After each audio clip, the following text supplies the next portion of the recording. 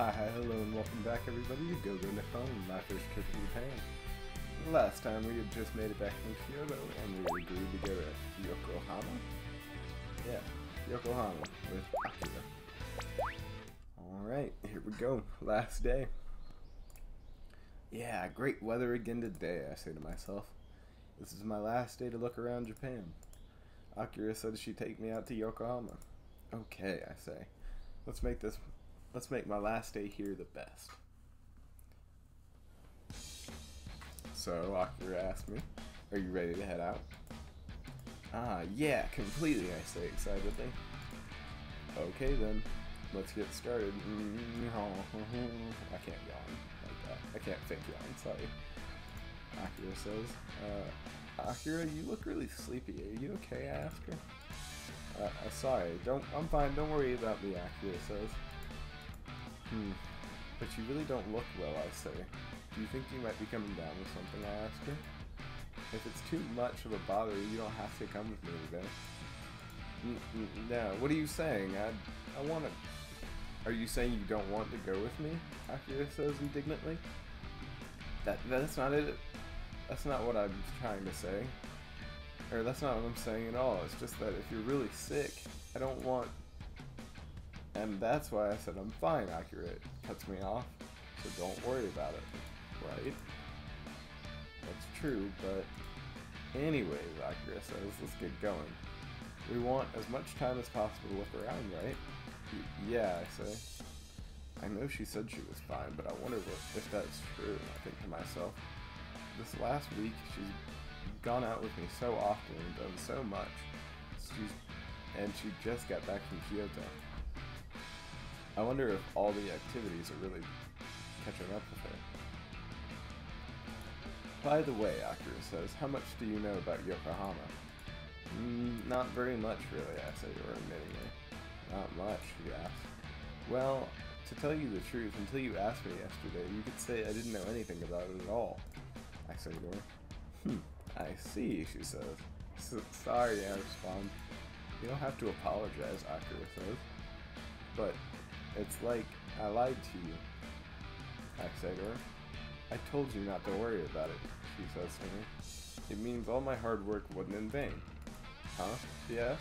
I ask her. Nothing. Just talking to myself, she says to me. Okay, whatever you say. Speaking of which, Akira says, you don't know where Yokohama is, do you? No. Embarrassingly enough, I respond. It's next to Tokyo, Akira tells me. It's a harbor town in Kagewan, in the Kanagawa prefecture. Sorry about these names that I'm butchering horribly, everybody, but you know, me English weeb, me know how to speak Japanese. So it's not in Tokyo, I say. I guess it must be pretty far then. Nothing to worry about, Akira says. It may be one prefecture over, but you can still get there directly from a large station like Tokyo or Ikebukuro.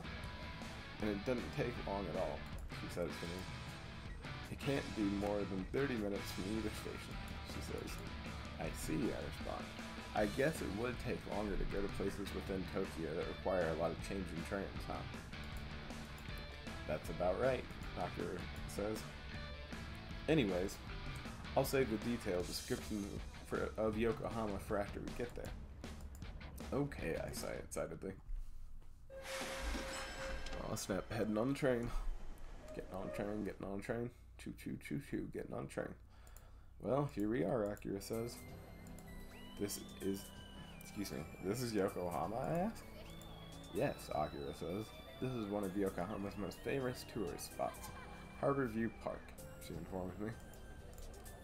Harbor View Park, I say. See? You can see the whole city from up here, Akira informs me. I wonder if we can see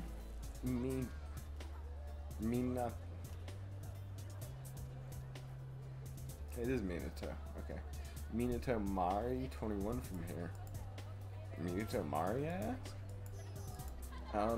She says it's an amusement park It's been it's been Japan's tallest building, the landmark tower, and a big Ferris wheel called the Yokohama Cosmo World. Akira informs me. Anyways, it's kind of like the heart of Yokohama. It's strange. We should be able to see the Yokohama harbor, Akira says. Isn't that the harbor over there, I ask her. She says. See? There are boats docking. You're right, Akira says. That means the harbor that the park overlooks. Oh, come on. What an annoying name, she says. Akira? I ask her. That's right, I haven't told you about Yokohama yet, she says. This place, Yokohama, was an itty-bitty fishing village 150 years ago. Small, I ask? This place? Yeah, she says. There were less than 100 houses here. It was that small. 100 houses, I ask her? How did it get to be such a big city in such a short time? Well, because American ships came, Akira informs me. American, I say. Until then, Japan was in a period called the Sakoi? I don't know. That. In which trade with most countries was forbidden. But in the 1863, an American named Admiral Perry came to Japan to open up our borders.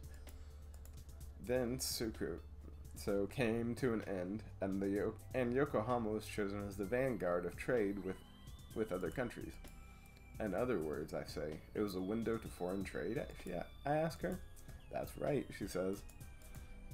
Afterwards, Yokohama turned from a sleepy fishing village into a town filled with cutting-edge foreign cultures overnight, Akira informs me. And within a mere 150 years, it became the huge city you see today. Wow, I say. You could say that Japan's modernization began right here in Yokohama. When Yokohama became a foreign trade port, this whole area was designed to catch was designed according to freighters. Words. Designed to cater to freighters. Words hard. So they built a lot of Western-style buildings in this area, and it became a big tourist spot, she tells me. Western style, huh? Yeah. Anyways, as long as we're here, you want to take a look around, Akira asks me? Yeah, I think so, I say. This area is called the Yatamechuki in Japanese, Akira says. In English, I think you'd call it Yamate Burada? Words hard, don't understand. I bet she means bluff. Okay. And because people from consulates for European countries like England and France live here, it became an upper-class residential district. Interesting. See? Don't you see all the adorable houses, she asked me. Yeah, I see what you mean, I respond. It really is strange having all these European-style houses in the middle of a Japanese town, she says to me. But from our standpoint, I guess it doesn't seem that strange at all, I think to myself. But right now, I'm more worried about... Akira yawns again. Well, Akira's been looking since this morning, I think to myself. She looks exhausted the whole time we were on the train. Hey, Akira, are you sure you're okay? I ask her. Huh? I'm fine. Why do you ask? She says to me. It's just, you look completely exhausted, I respond. Hey, if you're really tired, you don't have to force yourself, I say to her. I told you I'm fine. I'm not tired at all, she says to me. I hope not, but anyways, let's get going on to the next destination. Sure, I say. Anyways, I'll have to just keep a close eye on her. Alright, everybody, I think I'm going to call it here for this episode. as always, I hope you enjoyed, and I will see you next time for more when we actually get to explore around Yokohama a little bit.